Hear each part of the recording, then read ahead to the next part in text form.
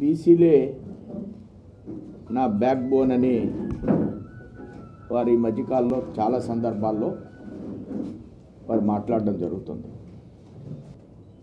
బీసీలను ఆయన ముఖ్యమంత్రి చేసేటువంటి అవకాశం ఆ పార్టీలో ఉందా?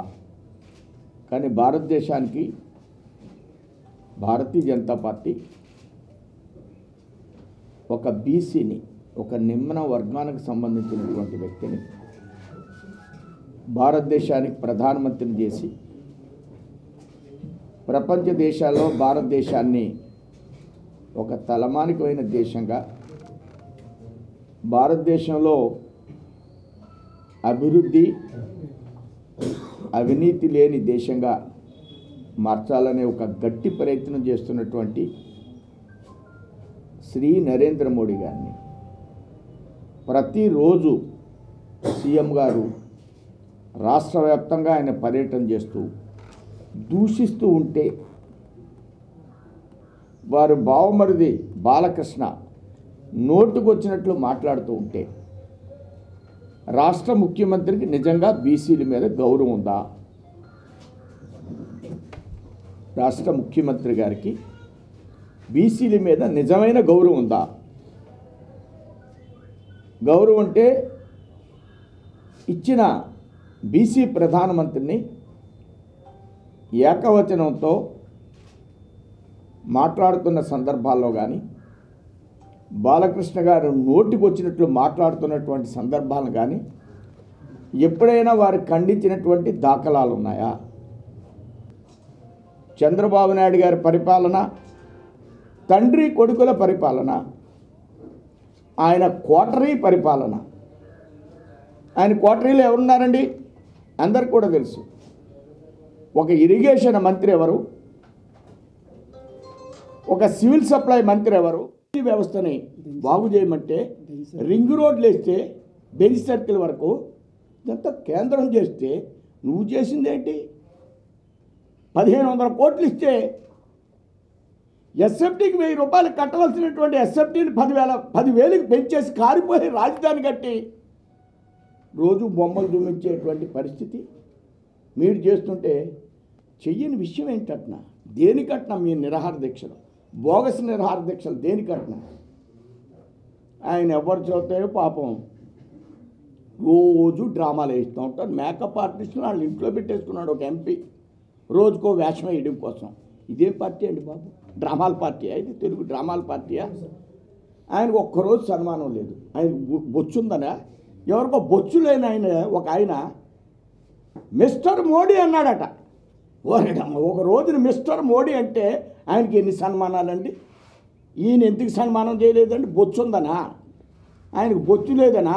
గుంటూరులో సన్మానం, తిరుపతిలో సన్మానం వాళ్ళ అమ్మ ముద్దెట్టేసుకుంటుంది. అప్పటి వరకు రాజశేఖర రెడ్డి దగ్గర ఉంది.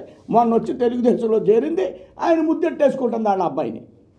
ఏంటండి డ్రామాలో? నేను మీకు ఆంధ్ర రాష్ట్రంలో ఒక మంత్రి 3 లక్షల కోట్లు ఇచ్చాను, కమాన్ ఛాలెంజ్ ఉంటే నువ్వు ఆడిట్ చేయించుకో అన్నాడు వాళ్ళ మంత్రి. మొన్న మీ యొక్క జిల్లాలో 15 నిమిషాలు నితిన్ గడ్కరీని పొగిడాడు. సీఎం తల తీసుకెళ్ళి ఎక్కడ పెట్టుకోవాలండి? వాళ్ళ మంత్రి పొగిడితే దేనికండి బీజేపీని కిందకి తీసుకెళ్ళాలనేటువంటి పరిస్థితి మీరు మాట్లాడండి సార్. నేను మాట్లాడాను, ఎక్కువ మాట్లాడుతున్నాను అనుకోండి. రాష్ట్ర ముఖ్యమంత్రి ఎక్కడ పర్యటన చేస్తున్నప్పటికి కూడా ఆర్టీసీ బస్సును వాడుతున్నారు. అమరావతి చూపించడానికి ఆర్టీసీ బస్సులు, పోలవరం చూపించడానికి ఆర్టీసీ బస్సులు. అమరావతిని చూపిస్తుంటే ఏముంది అమరావతిలో? 1500 కోట్లు చాలవంటారు, 2 లక్షల కోట్లు కావాలంటారు, 15 లక్షల కోట్లతో కట్టింది ఏదో లెక్కలు చెప్తున్నారు. ఇంకా అమరావతి తాత్కాలికమైన అమరావతి కంప్లీట్ అయింది. అలాంటి అమరావతిని చూపించడానికి రోజుకు 150 రూపాయలు ఇచ్చి 2 పూట్ల భోజనం పెట్టి అక్కడ తీసుకెళ్ళి అమరావతిలో బొమ్మలు చూపిస్తున్నారు. లోపల కూర్చోబెట్టి ఇలాంటి గదిలో పవర్ పాయింట్ ప్రజెంటేషన్ ఇస్తున్నారు. సామాన్యులకి గ్రాఫిక్స్ చూపిస్తున్నారు. నేను విషయాలన్నీ ఎందుకు చెప్తున్నానంటే, పోలవరం మనొక బ్రీఫ్ నోట్ అన్ని పేపర్లో వచ్చింది. ఎన్ని వేల మంది చూశారు, ఎన్ని లక్షల మంది చూశారు, ఎంత ఖర్చు అయిందని. ఎవరిస్తారు ఈ డబ్బు పోలవరానికి? ఈ యొక్క 62% పూర్తి అయిందని చెప్తూ మీకు ఏ విధమైనటువంటి సంబంధం లేనటువంటి పోలవరంలో ఈ విధంగా రాష్ట్ర వ్యాప్తంగా అన్ని చోట్ల ఈ విధమైనటువంటి బస్సుల యొక్క యాత్రల మూలంగా ఆర్టీసీ దివాళా తీసే పరిస్థితి, ఆర్థిక తిరోగమన పరిస్థితిలో రాష్ట్ర ప్రభుత్వం ఉంది. ఆంధ్ర రాష్ట్రంలో నేను సీఎం గారిని సవాల్ చేస్తున్నా,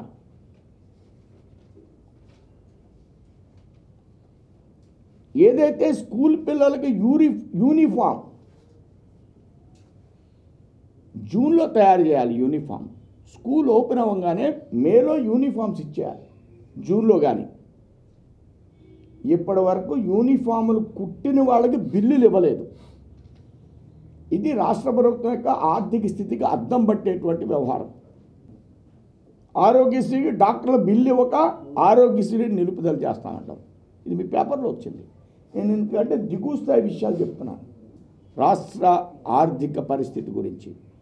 ఇలాంటి పరిస్థితిలో ఈ పోలవరం యాత్రలు ఏంటి, ఈ బీసీ యాత్రలకు బస్సులు ఉపయోగించడం ఏంటి, ఈ మహిళలకు సెల్ ఫోన్లు ఇస్తానని నన్ను మీరు రక్షించండి అని, నేను మీ అన్నగారినని, వీళ్ళందరికీ సెల్ ఫోన్ ఇస్తే వాళ్ళందరికీ తెలుస్తుంది, 10,000 ఇస్తే వాళ్ళందరికీ తెలుస్తుంది, డైరెక్ట్గా తెలిసిపోతుంది కదా.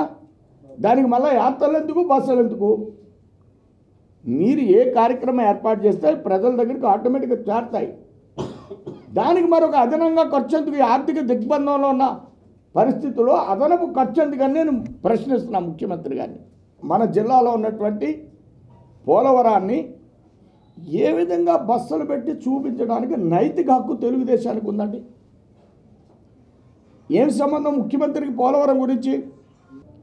పోలవరం అతను కట్టలేడనడానికి ఇంకొక ప్రబలమైనటువంటి నిదర్శనం, 2 ఎత్తిపోతల పథకాలు కట్టారు ఆయన. నేను పోలవరం కట్టలేనని కాబట్టి ఒక మార్క్ ఎవిడెన్స్ ఆయన.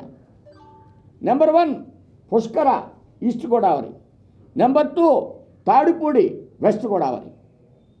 నేను పోలవరం కట్టలేను అని చెప్పడానికి, నేను పోలవరం కట్టడానికి నాకు అర్హత లేదని ప్రకటించినటువంటి వ్యక్తి ఎవరన్నా ఉంటే చంద్రబాబు నాయుడు. ఈవేళ పోలవరం నాది నాది నాది నాది అని కేంద్రం 7,000 కోట్లు నిధులిస్తే, కేంద్రం 7,000 కోట్లు నిధులిస్తే రాజ్యసభలో ముంపు మండలాన్ని ప్రవేశపెట్టి దాన్ని ఆర్డినెన్స్ని మోడీ గారు తీసుకొస్తే నీకు దమ్మేంటి, నీకు హక్కేంటి, నీకు నైతిక హక్కేంటి అంటున్నా. చంద్రబాబు నాయుడు గారు ఎవరు ఏది ఇచ్చినా అది నాది అంటాడు. నిన్న మహిళా సంఘాలు నేనే ఇచ్చానంటాడు. డ్వాక్రాని ఇచ్చింది పివి నరసింహారావు. దమ్ముంటే ఛాలెంజ్ చేస్తున్నా ముఖ్యమంత్రికి. డ్వాక్రాని ప్రవేశపెట్టింది పివి నరసింహారావు.